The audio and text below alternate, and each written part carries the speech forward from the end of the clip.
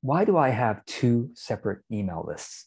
I have a content-based email list, and I have a what I call my launch list, or basically my selling list. And I'm going to share my screen so I can show you what I mean by that.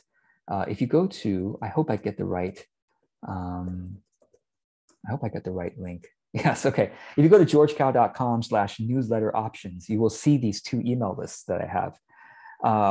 The best content list is basically, well, I'm going to click on both of these so you can see what they look like. So the best content email list basically says, hey, you're going to get my best free article, videos and articles in your inbox. And I even offer a link to check out what the archive is, so you can see what they look like. And for the best content list, they can either join it monthly or weekly. Again, this is a complication that probably most of you don't need to at the beginning of your business. But my audience really appreciates having both of these options. So, and then I have my offers list, my workshops and coaching, which is like, hey, do you want me to sell to you 2 to 3 times a month? I usually only send 2 emails per month, but I put 3 just to set of right expectations. And because I'm selling to you, I have to put my dog in there so that you're more willing to actually join this thing. So literally, if you join this list, you're only going to get, and this list is where, now people can join both lists, by the way. You can join each one separately. The reason I have that is because I wanted to I wanted to really give my audience the courtesy of not getting my sales emails if they didn't want that. So that's what I started as. I started I started like everybody else with just one single email newsletter, and that had, sometimes I sold stuff there, and sometimes I just sent an article or video there, just like everybody. But then after a while, as my audience grew, I'm like, you know what? I went through my whole authentic marketing, transition. I said, let me give this a try, where it's like I give them that choice. And so I kept everyone on the content list, and then I said, hey, do you want to also sign up for, now I'm going to stop on this content list. I'm just going to focus on content. I still will have, even in my, let me show you what I mean. Even in my content emails, okay? So for example, this one, even in my content emails, I usually mention, usually the final bullet point is where I sell something. Let me actually give a better example. So this is one, I hope this is an example here. So this is one of my content email newsletters. And at the end, yes, I have a pre-launch sale for my upcoming course. So even the content one has a little bit of selling, but it's at the bottom, not at the top, but at the bottom, so that they feel like they got what they came for. And yet I want a special place where I want to send dedicated emails about, hey, this is coming up. You might want to buy this if you're interested. So that's why I did that.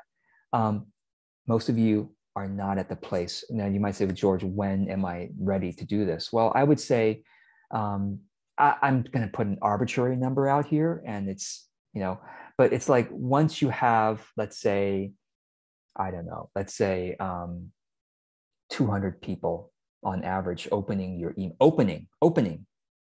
emails on a regular basis, which may mean that you have 800 to 1,000 subscribers or something like that. So again, that's a ballpark. That's just kind of my gut sense. Like, once you have maybe 200 people opening each email, then you can maybe give them the courtesy to say, hey, I have the separate list, because out of 200 people who open the email about your announcement about the separate list, maybe maybe 20 of them, right, will join the list, the separate list. That's a good start. Now these 20 people are true fans. Like, they are so interested in your work that they're willing to receive emails just selling to them. And of course, you can tell them, hey, just 2 emails a month or 3 emails a month, which I recommend. Keep it gentle. So I hope that helps. And again, most of you can bookmark this for the future. One thing I do want to mention is that every time someone buys one of my courses, or every new student, or every new customer or client that I get, I automatically add them to both of these newsletters. To be clear, I add them to my monthly content newsletter, and I add them to my selling newsletter as well. all of my customers, all of my new students, all of you who are here watching this are probably, I'm recording this during one of my student Q&A. So all of you, sorry, but I automatically added you to those. I add the monthly content and the 2 emails a month selling you something.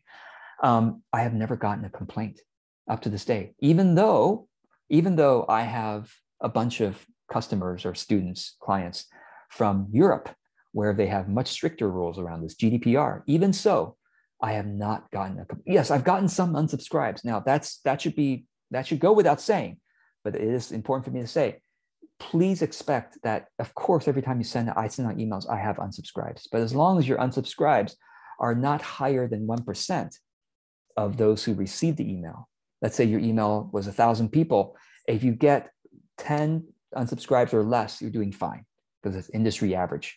You're getting more than 1% unsubscribes with newsletters. There's something I want to, we should look at that, because you may have built the email list using a way that they're not expecting to receive these things. But yeah, so I think, in my view, it's legit.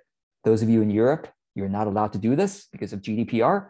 But even if you did it, I personally don't think your people will complain if you're only sending up to 2 sales emails per month. Most of you probably send only 1. So, or even 2 every 2 or 3 months. But because I'm consistent with my rhythm, my audience has become accustomed to it. So they don't mind at all. Yeah. Hope this helps.